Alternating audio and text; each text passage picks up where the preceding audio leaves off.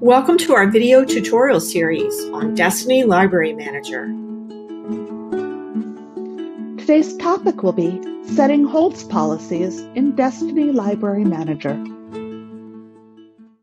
Hi, today we're going to be talking about how to set the hold policies for your students. The first thing you need to do is click on your Admin tab. Then you're going to click on your Library Policies tab. When you come to Library Policies, you're going to then scroll down until you reach your student policies. This is where you're going to edit them. Right now, these policies are set so students can request one library book. Their holds will expire, ready holds will expire in 3 days, and their pending holds expire in 7. I think we need to change these to make them a little less restrictive. So we're going to click on the pencil. I'm going to allow students to have a maximum of 6 holds. Their ready holds will expire in 14 days.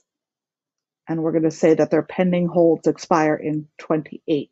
What a pending hold is a book that is currently checked out to somebody else, but when it comes back in, it will become a ready hold for that student. I'm going to click Save.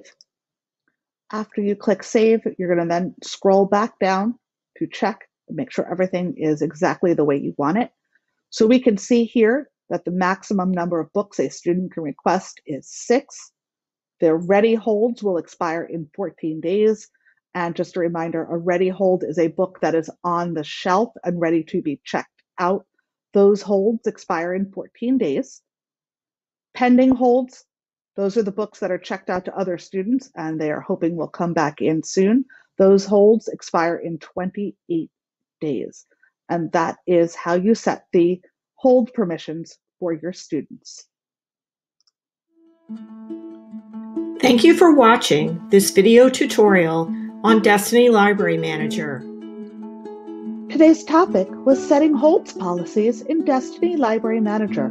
For more information on today's topic or any other topic pertaining to Destiny Library Manager, contact Library Media Services.